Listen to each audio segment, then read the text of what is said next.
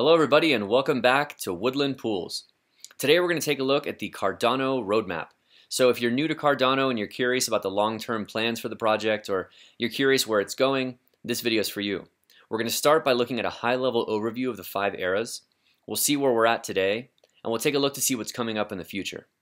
As always, if you like the video, make sure to give it a thumbs up, subscribe, and turn on notifications. And if you appreciate the work we do here and you want to support the channel, consider delegating to our ASPEN stake pool, which we'll link below. So let's go ahead and jump in. We're looking here at the Cardano Roadmap, and we're just at roadmap.cardano.org. We'll link this below as well. So basically, the roadmap has 5 main eras: Byron, Shelley, Goguen, Basho, and Voltaire. So let's start with first things first, and let's jump into Byron. So Byron's all about foundations, right? This is getting everything working and getting it off the ground. So Cardano is a 3rd generation blockchain, and if you don't know what we mean by 3rd generation, we highly recommend that you watch the now famous Charles Hoskinson whiteboarding video, and we'll link that below.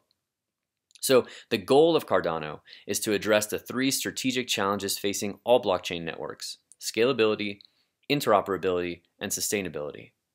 The first incarnation that we saw here with Byron allowed users to buy and sell the ADA cryptocurrency across different blockchain exchanges. So if you've been slowly accumulating your ADA over the years, buying it on different exchanges, then you've been living in the Byron era.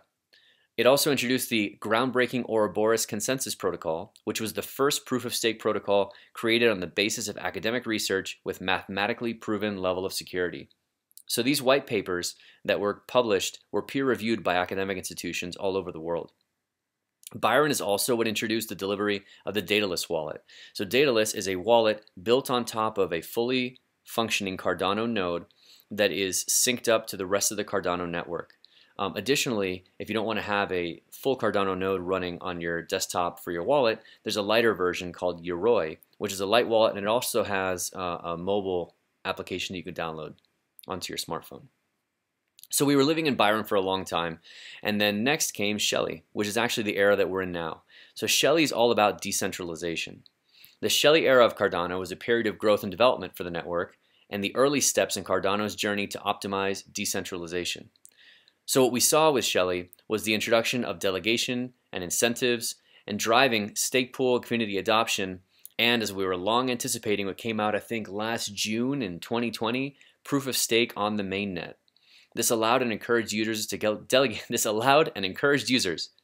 their stake to stake pools, and I think this is a good time for me to jump in and say, if you appreciate what we do here, consider delegating to our ASPEN stake pool down below.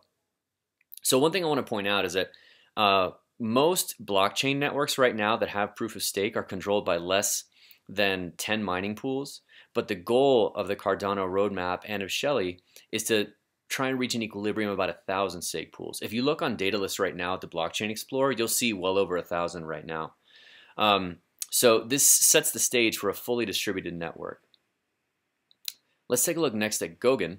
So Goguen, which is, it's actually being done in development in parallel right now. We haven't moved to Goguen yet, but we're starting to see releases coming out towards getting Goguen fully released and transitioned. It's all about smart contracts. So with the integration of smart contracts, Shelley was focused on decentralization. Goguen adds the ability to build decentralized applications, or dApps, on Cardano's solid foundation. So when it's done, it's going to allow users from technical and non-technical backgrounds to create and execute financial smart contracts on the Cardano network. So if you're a developer, you can use Plutus, which is a purpose-built smart contract and development language. And actually, if you're interested, Plutus is already available for testing, so that's pretty cool. Now, if you're not a developer, wider audiences can use Marlowe, which allows financial and business experts with no previous technical knowledge to create smart contracts. So Marlowe is a purpose-built language, a domain-specific language, and it's built on top of Plutus, but you don't have to be a developer to use it. So additional goals here for our Goguen release are to enable users to create and natively support tokens. So this is pretty cool. It'll allow the creation of fungible and non-fungible tokens and support the creation of new cryptocurrencies on Cardano. So ADA will still be the primary cryptocurrency on Cardano, but we'll now see users be able to build their own tokens on top of the Cardano network. Next is Basho. So Basho is all about scaling. So whereas we've seen a bunch of really exciting developments in Byron, Shelley, and Goguen, Basho is all about taking that to scale.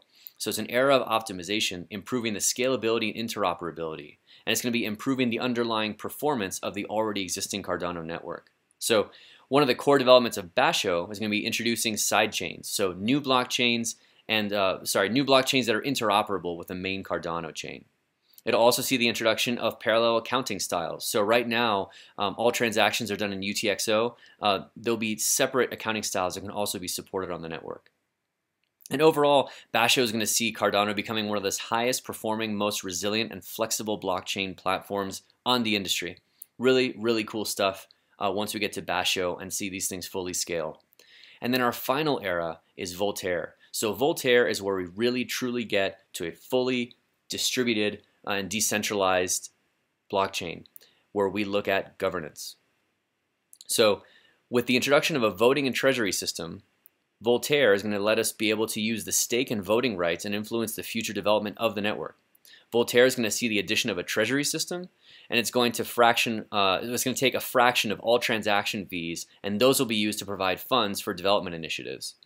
So, kind of bringing it all together, with a voting and treasury system in place, Cardano will be a fully decentralized and no longer under IOHK's management. So this is super important, right? If we look at going from the foundations of being able to buy and sell ADA, Shelley decentralizing and be able to stake and get a proof of stake and get incentives back for delegating to stake pools, Goguen adding the ability for smart contracts and being able to actually build additional tokens on top of the Cardano network, Basho with scaling, and then finally we get to Voltaire where we'll have a truly independent and self-governing protocol. Really, really cool stuff. So those are the 5 main eras of the Cardano roadmap. I hope that helped clear it up a little bit. If you guys still have any questions or something was kind of unclear or something you'd like us to go into a little bit more detail, please feel free to leave comments below on how we can do this better for you. Again, if you liked the video, make sure to give it a thumbs up and subscribe, turn on notifications. And one final time, if you appreciate the work that we do and you want to support the channel and some of our additional videos coming up soon, consider delegating to our ASPEN stake pool, which we've linked below. Thanks a lot. We'll see you next time.